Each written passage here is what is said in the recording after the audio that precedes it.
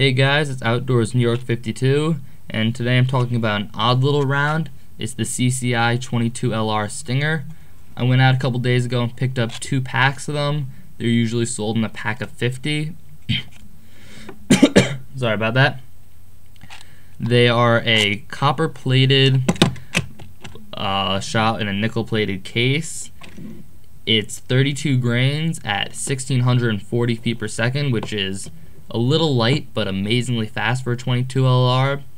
They are able to do this by having a longer casing and a little bit shorter of a bullet, which means that in a lot of match guns they're not recommended for use. Like I know the Ruger 1022 match rifles specifically say not to use stingers, but in a standard 1022 you have no problem. Personally, I kind of see the Stinger as a bit of a gimmick because yes, it does hit with more foot-pounds of energy, but not so much more. They're not much more accurate, and they're not very available. All around, it's a cool concept. If you want to try them out, have fun, there's nothing wrong with them. They'd probably be good if you want to take coyote with your 22, but people take coyote with a normal 22 all the time, so it's not like you can't. Again, the CCI Stinger just gives you a little more energy behind the round.